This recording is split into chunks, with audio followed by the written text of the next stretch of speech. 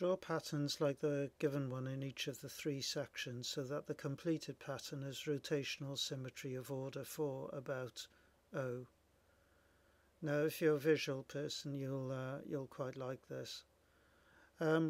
What it means by order 4 is that the pattern repeats itself 4 times each time you rotate.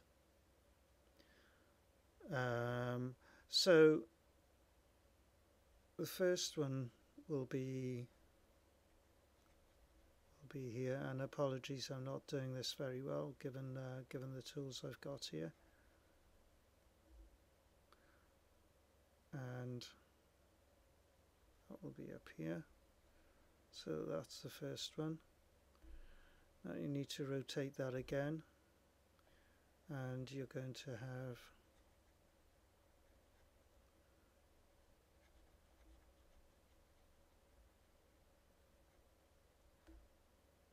this, and now you're going to rotate by another 90 degrees and you'll be left with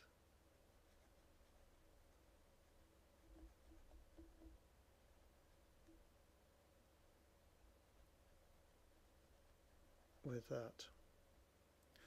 So that's a pattern with rotational symmetry of order 4.